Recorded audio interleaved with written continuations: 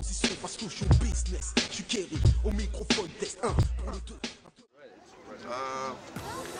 I was introduced to hip hop by a close friend of mine who was from Camden, New Jersey, and he introduced me to, you know, he was listening to Slick Rick, Special Ed, Public Enemy, and I was amazed. It was especially Special Ed and Slick Rick, and I memorized all their CDs, and I got into freestyling with him. A bunch of the older guys would like to listen to us freestyle and make fun of each other. So I would go to Jersey every weekend on the train, and I started back then. It was, I would say, it was probably about 1990 that I started rapping at first.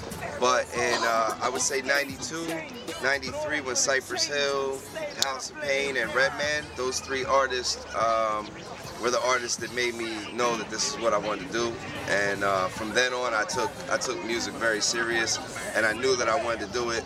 I probably did my first show in 1996. It was probably the first time I performed live. So it's been I've been doing it for a while, you know. The first time I met hip hop was probably Run DMC. My father and my mother was record collectors, and I found a Run DMC record, their first album, and that's probably the first time I found hip hop. And then maybe like 96 in high school, everyone battled each other, like in rap and stuff like that. And that's how I started battle rapping and things like that. I'm from Newark, New Jersey, and where I started is like Outsiders, Redman, stuff like that. So I started low there first, doing shows and things like that in Newark, New Jersey. I was in a group called Outer City, me and my cousin, and we do shows everywhere in New Jersey. And then I moved to Pennsylvania and I started working with Godzilla, Adlib, King Magnetic, you know, people like that. And that's where my career started, doing collabos with these guys, and we become a crew and tight with each other. That's what I say. I got my start actually doing hardcore shows. When I started performing live, there wasn't too many hip hop showcases for me to perform at. So I was starting with in the PA hardcore scene, and I was getting on stage at hardcore shows and freestyling. I would say hip hop wise, Doodlebug from Diggable Planets brought me out to a couple shows and put me on stage, would let me incorporate me into his show, which got me a lot of love. And then, you know, the guys that came up in my scene in Philadelphia, Reef the Lost Cause, of course Magnetic, Vinny Paz, all the AOTP guys have always showed me a lot of love. And of course Danny Diablo and the whole DMS crew, they've always showed me a lot of love. So, you know, I thank a lot of those guys for, you know, getting me where I'm at right now, for sure. I got a new record coming out right now. I'm still promoting Brass Knuckle Hustle, which is available right now. It came out on Ill Rock Records. It's featuring a lot of dope artists. Reef the Lost Cause, my Freedom 30 Squad, Slain, UG, just a million different dope artists, Danny Diablo. I'm promoting that now. May 25th, I got a new record coming out on Red Phone Records. It's called Bad Intentions. I'm really proud of this record. I think it's my best work to date, for sure. I think a lot of the songs are a lot more timeless. I have some older songs that I never put out that I felt needed to be heard, so I put them on this record. So it's a little more of a serious record, but I think that I keep consistent to my style and to what I do. I don't go too far off the track of what the way I write and the way that I approach doing songs. On this record, I got Vinny Paz, I got Slain, Jason from Special Teams, UG, Block McCloud, Reef the Lost Cause, my Freedom 30 brothers, Ali Armz, A1, Godzilla, Caesar Glom Gold. I don't want to forget anybody. Snow Gooms, Victor Axe, my man DJ Stress mixed and mastered the whole record. So I'm real proud of the record. It's coming out soon. Like I said, May 25th, and that's about it. As far as my future, I'm gonna just keep consistent, man. That's all you can do is continue to grow, continue to stay consistent, always stay myself, and stay true to myself. Keep the shit hardcore, and that's all I can do, man. You know. And I got an album coming out like mid-summer. It's called Levitation. It's gonna drop on my label probably, maybe Red Phone Records. My label's Heaven's Basement in America, and I got a lot of the same people. I'll try to keep it crew tight on this album. Not a lot of outsiders and stuff like that. Speaking of outsiders, maybe Pace One, Reap the Lost Cause. That's about the only people I'm gonna get from outside of our squad. I want to keep it crew tight. And it's dropping like mid to late summer. It's called Levitation. I got my man Freddie Madball and Danny Diablo on my record as well. I don't want to forget them. You know, that's probably my favorite song I ever made. So big shout out to Freddie Madball and Danny Diablo. You know, I think our scene is dope, man. I think the underground scene, the independent scene. I don't like to say underground, but I think the independent scene is dope. I think that you know, a lot of people say hip hop's dead or whatever like that, but at the end of the day, there's good music and bad music. There's always going to be good music. There's always going to be bad music. You have to look for it. That's the bottom line. Whether it's independent, whether it's mainstream, whatever it is that you like, you have to search for it, and you have to support the artists that you like. No matter if it's mainstream, no matter if it's underground, no matter what it is, you have to be able to support that artist. My advice to upcoming artists: keep your shit independent, because big labels, you don't make no money, man. Keep your shit independent. Take your career and put it in your own hands. Like I give props to some people that's on mainstream because they still can get money.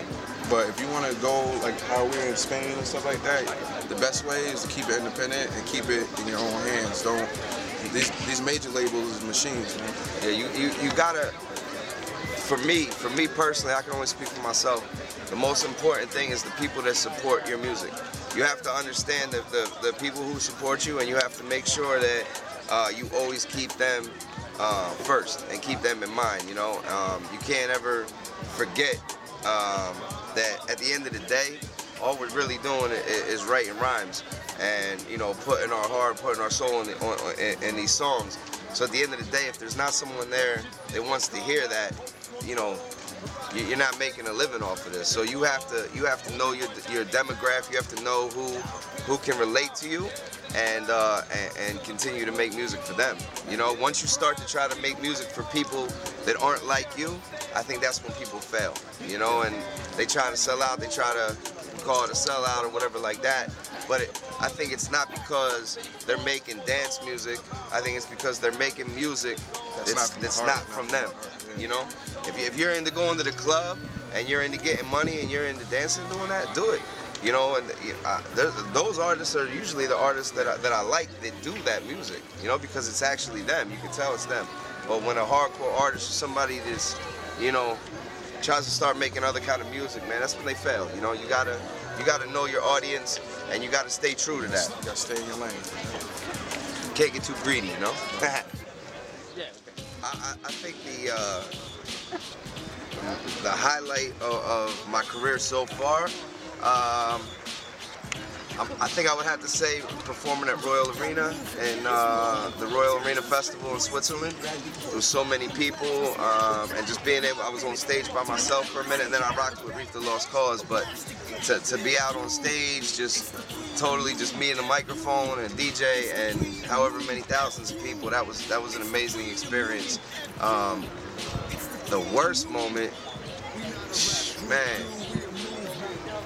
You know, I've had situations where I had to, you know, promoters have to have a talking to in the office because money ain't right, or fights in the crowd, or, you know, shows where shit pops off before you even get on stage, and, you know, you gotta take care of business that you don't want to take care of. So there's a lot of bad memories, man.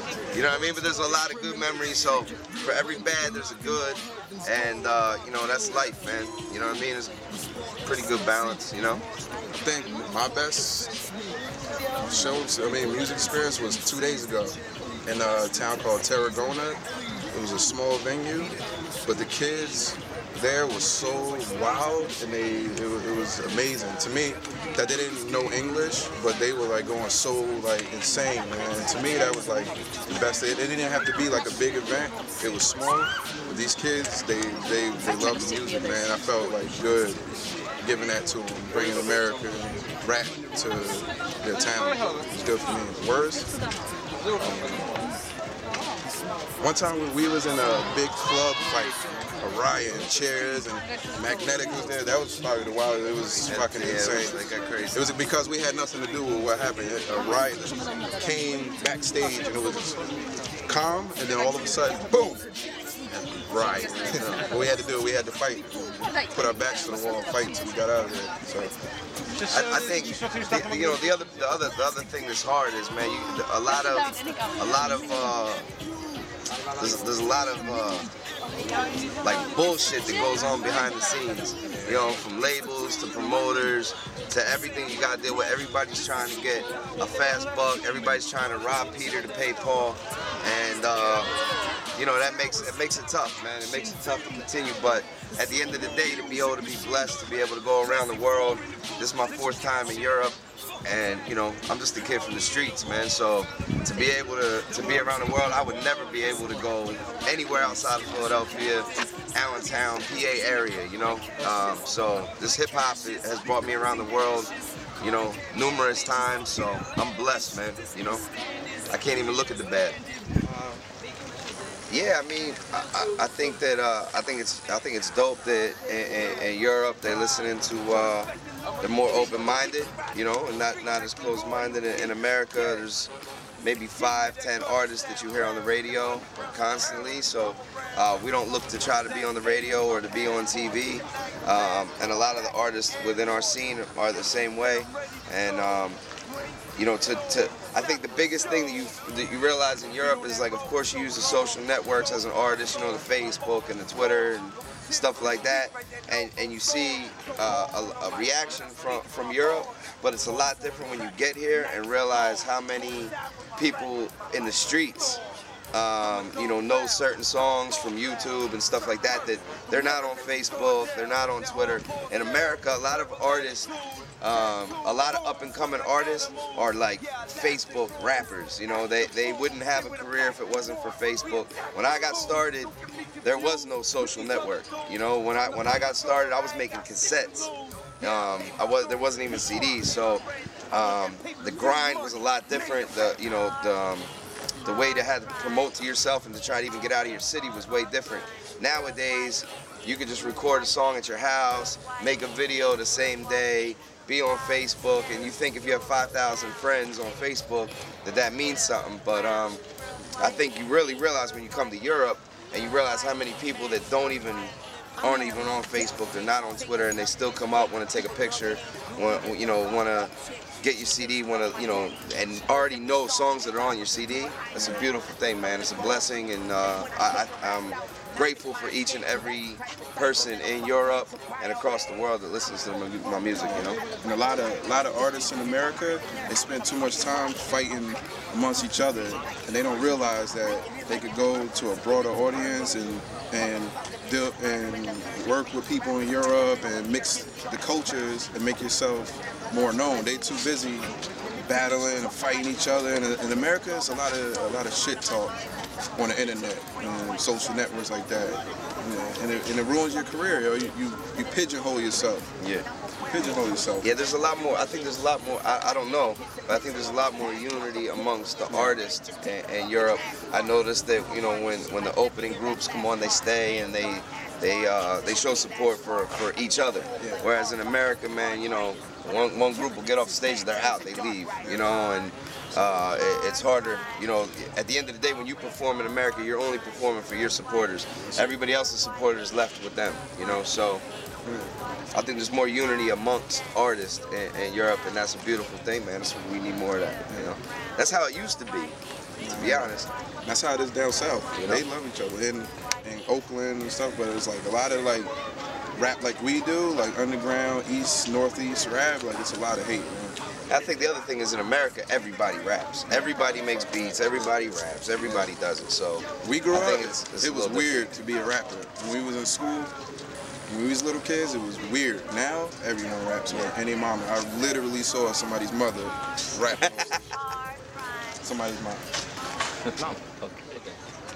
Yeah, like I said, I grew up on Slick Rick, Special Ed, Public Enemy, Rakim, of course, man, KRS-One.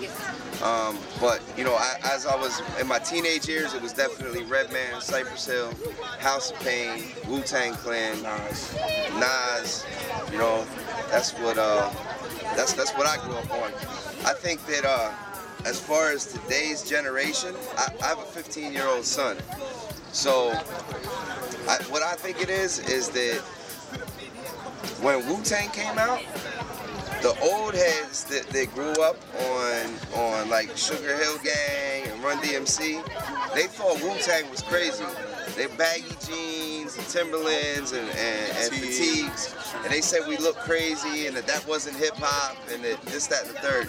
And I think it's the same thing now. Like we don't understand because we're older, so we don't understand the skinny jeans and the you know the odd future and all that shit. Like I think it sucks, but for kids, like who am I to say, like, you know, every generation thinks that the current music sucks.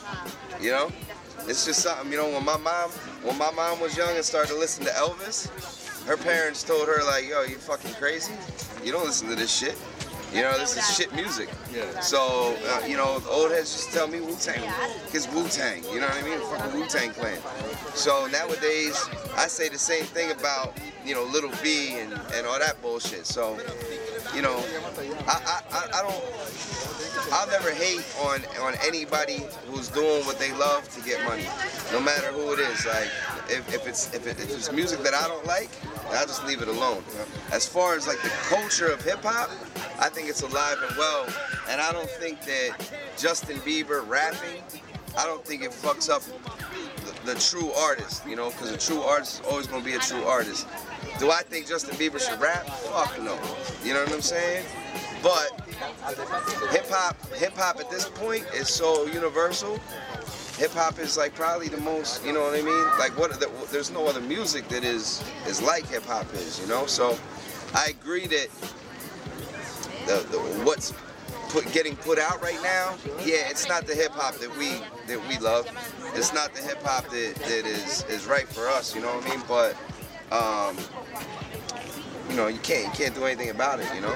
It is what it is. There's gonna be shit that's gonna come out in 10 years down the line that my son is gonna be like, yo, it's fucking whack, you know what I mean?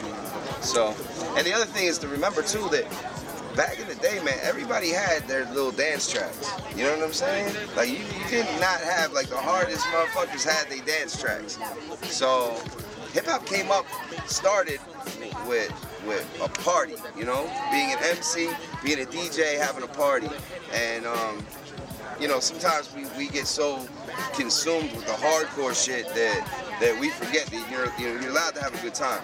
You know what I mean? You're allowed to go to Great Adventure and go on a fucking roller coaster and have a good time sometimes. It ain't always gotta be frowns and 40s. Who did you like? I don't like rap. Okay. That's what I think about politics nowadays. I think that the rich rule everything. There's no more government. There's no more nothing like that. 1% of the world rules the entire planet. And if you don't got money, you ain't shit. There's no more middle class. There's only upper and lower class. And that's what politics is today. There is no politics. There's rich and poor. That's it. That's what I think. Simple. Yeah, I mean, as far as America goes, I think, you know, our government is fucking foul. I think that it's not a secret, you know. It's not something that the rest of the world doesn't know. Our government's crazy, and they think that they're the world police, you know. But at the end of the day, every country is probably the same, you know. When it comes down to like, you know, what the governments are up to. It's about the people, you know, and people sticking together and you know. I want to say I love you to my family, because for talking like that, we might not make it back. We might disappear. Yeah, but like you said, man, it's rich and poor, man. It's not about you know, Democrat or Republican or this, that, or the third. It's about, are you rich or are you poor? If you're poor, you're in the streets. If you're rich, you're not. This is what it is. There's no middle class in there. You know, it's sad, man. Sad. You know what I do like about Europe? They got health care for free.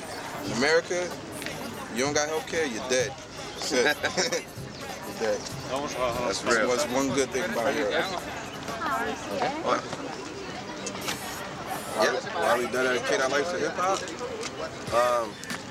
Man, I'll be honest with you. I was a fuck up in school. I got kicked out from 6th grade until 12. I went to a different school every year for an array of reasons. You know what I mean? But I always got kicked out of school. I didn't graduate from high school. I dropped out of high school. Writing and hip-hop has always been my passion, and to be perfectly honest, it's one of the only things that I'm very good at, that at least I feel I'm very good at. I'm very dedicated to it, and you know, to be able to have one person tell you that you've been able to help them out and touch them through your music, I think that's enough alone to continue to do it, just for one person, let alone, you know, the hundreds of thousands. So you know, that's basically what keeps me going. You know, stuff like this, being in Barcelona, is the reason why I continue to make hip hop and continue to make my music, and will always continue to do it. And at the end of everything, we just like two street kids, man. If you're from the streets, then hip hop touches your heart, man. Not only if you're from the streets, hip hop is a type of music that touches your heart, man. It's different than a lot of music. Like, classical is good music, it's pleasing to the ears, but it doesn't touch the heart. Like hip hop, if you're like a regular person, it touch your heart. It's the voice of the streets, man. Voice of the streets. It's the voice of struggle, you know, and you know, the church used to bring my family groceries. You know what I'm saying? That's just what I come from. So, you know, there's nothing else that you can embody that and get out the inner you know, whatever's going on the inside. There's nothing more that you could get a release from than hip hop to me. And again, like I said, man, you know, I come from nothing, so to be able to be standing here and talking to you, shit, that's enough for me to keep doing this, you know, at least for another 12 months. I think the main reason that you see bands like Rolling Stones and them performing to their 70s, because they're making the music live on stage, and the instruments, and I think that you're gonna start to see. No, it's already happening. I mean, as soon as you see in America, as soon as a hip hop artist gets to a certain level that they're playing in arenas, they already start to use a band, because you're creating the music right on stage, and it's a different experience when you see a band than when you just have now, don't get me wrong though, that I think that all those artists should continue to have that DJ on stage, because that's the foundation. The DJ is the foundation of a hip hop live show. But I mean, I think that's the main reason, you know, and because hip hop's, you know, style changes so much, you know, throughout the years, and, you know, nobody wants to see Jay-Z up there 70 years old talking about, you know, Marcy Projects. It's, you know what I mean? So, I mean, but with a band, he switches it up, you know, shit like that. Songs can outlet, you know, they can play a hit song for 10 minutes, 15 minutes, keep the crowd involved. And so if you rappers, y'all want some longevity, fuck with a band. Yeah. You know, I think that when you have to put the tours together too, man, like, I think that, you know, you put the right artists together, I think that they can rock, you know. I'll go see, I just saw Big Daddy Kane 2 months ago, you know what I'm saying? And he tore it down, so, you know. It's fickle, man, the art, I think, I don't know in Europe, but I know in America, you know, people always want to see the next new thing, you know, so we're very like, our attention span is like this. Right? We only like something for a year, you know, which is unfortunate, but that's how the majority of people are. So I think that hip hop, you know, caught the ass end of that, because what? I don't know. That's the best of that I think I can think of. You know? Okay. I swear on Jimmy Headband that Ali gon' rock. Claws like Victor Creed, I'm climbing to the top. Spit boxing, I ain't stopping till I drop. I'm trying to conquer land, fuck a mansion in the yacht.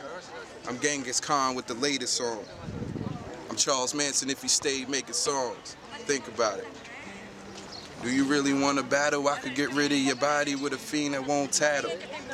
From the ghetto, homie, don't get it confused. I can make bad shit happen that won't be on the news. Shh, quiet.